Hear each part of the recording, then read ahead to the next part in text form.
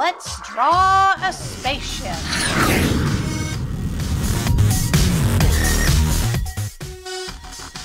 Here are some of the art supplies that you will need.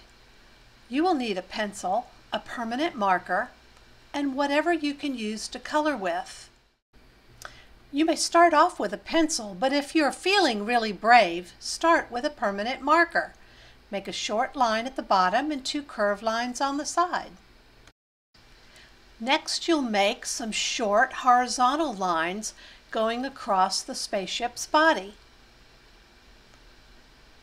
You will add some short diagonal lines on the sides and make a line connecting those 2 lines on both sides. Now let's add some more details, like a window. You might use a circle inside of a circle or any shape that you want. Now let's think of what other details we can add. We can add some fire coming from the bottom of our rocket.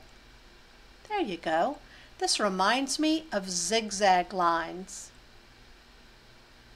What else? Yes, some planets that are up in space. Planets and different lines that show movement. If you need to go back and listen to the step-by-step instructions, you can, or just stop the video until you catch up to the place you want to be. Remember, your rocket ship can be yours from your imagination. After you've drawn all of your details with marker, now it's time to add some color.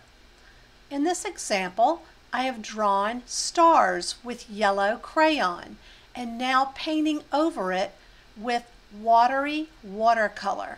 The reason the watercolor doesn't paint over the stars is because the stars are colored with crayons and the crayons are made of wax.